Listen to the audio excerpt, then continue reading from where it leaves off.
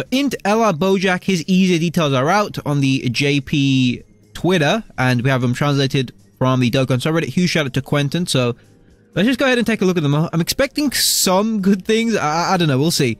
So leader skill is extreme int types 4 key 120 or super int types 3 key 90%. So that's in line with all the other LR's leader skills, or LR leader skills, sorry, post EZA. 12 key super attack, 30% defense for 1 turn, colossal damage, and greatly lowers defense. So that is, I think, different. Yeah, okay, they've just added the 30% defense for the turn. The 18 key, 30% defense again, mega colossal damage, and raises extreme class allies attack by 40% for 1 turn. I believe the raising of attack is the same. It is. Okay, so they've just added 30% defense for both the 12 and 18 key. Nice. Passive skill, attack and defense 150. He gets 100% attack, the more HP remaining, the higher the attack. Defense 100%, the less HP, the higher the defense. Key +1 up to 5, and attack and defense 10 up to 50 per extreme class ally on the team. Okay, that's good because BOJACK, one thing with BOJACK is that he does kind of struggle for key if we're not using him next to STR BOJACK, and let's be honest, STR BOJACK has kind of aged at this point, right? But, oh wow, he changes tech key spheres to rainbow. Really? He's an orb changer. Changes tech key spheres to rainbow if there's another space traveling warrior ally in the turn. Attack and defense 50% when collecting 5 or more key spheres. Okay, he's solid. Yeah, I think he's... Actually, this is very interesting for BOJACK of all units. That's very interesting. Although I think it's warranted, it's to be expected, because let's just take a look. I've got the Dokkan linking website up.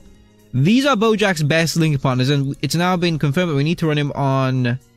Oh, okay, that's links. We need to run him on Space Traveling Warriors, right? Let's double check. Yeah, okay. So let's go back to this. So let's just discount BOJACK's, because none of these guys are runnable. Baby's not runnable.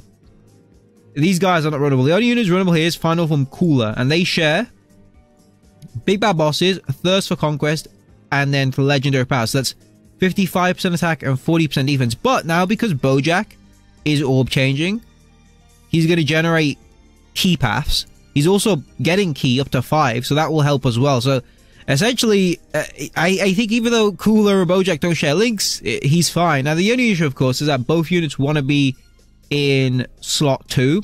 And let's be honest, BOJACK ain't touching Cooler in terms of damage, right? So you're obviously going to keep Cooler in slot 2.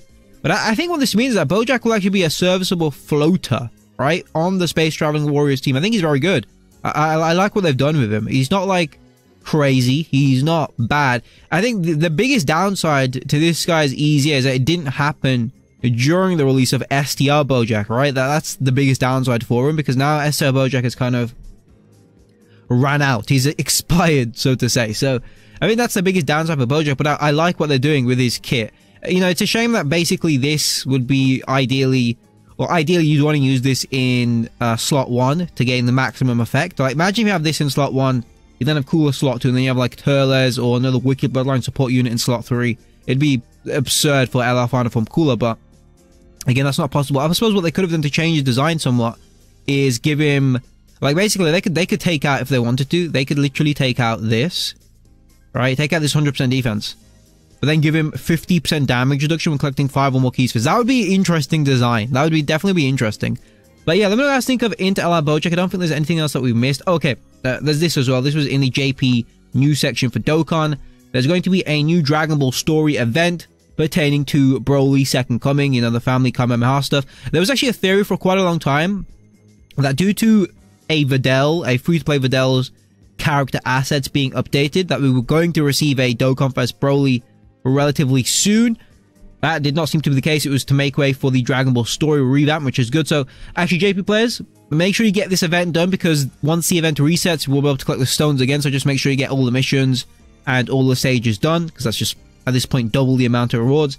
There's going to be a brand new support member as well. At this point, we have no idea what it does, but it's from when, if I recall correctly, it's when Gohan perceives Piccolo to save him, but it's actually Krillin in Piccolo's clothing. So that's it. Yeah, Got nothing else to say, really. I suppose, like, the Intel BOJACK and the STR BOJACK rotation could work in some of the early game content, maybe even some of the easier red zone stages, but yep, again, it's unfortunate STR BOJACK is no longer any good. I suppose if we are talking about this guy, he could still look good. Maybe? I'd actually have to do I might just do a showcase, or I mean, I'm going to do a showcase for Intel BOJACK when he gets his EZA anyway. I actually have my own BOJACK at 55%. I can do a private server one at 100%. But I wonder how good this guy would still be at 100%. This guy, because, you know, the base form is not good enough, right? Defensively or offensively. The support is nice, but if this guy's actually getting up to like 400, 500k defense, that's still okay, right? That's runnable depending on how good Intel BOJACK stats are going to be. So, thanks for watching. Let me know what you guys think. I think the main intention with BOJACK is they realized that they should have EZA'd him beforehand, or should have released an STR BOJACK. I say an STR BOJACK, but they should have released this guy a year later or something, but they didn't. So to compensate for that, they've designed him in a way to where he can be ran, I think, as a floater, and he can just mesh well with the other space traveling warriors. And his saving grace, of course, Intel BOJACK's saving grace is that he has big bad bosses, he has legendary power, and then his thirst for conquest, right, which are all really powerful links. 25% attack and defense, 15% attack and defense, and then 15% attack, and that helps him on that space traveling warriors team or Terrifying Conquerors team, where those links are very common. Thank you for watching. Let me know what you guys think of Intel BOJACK. I'll catch you in the next one.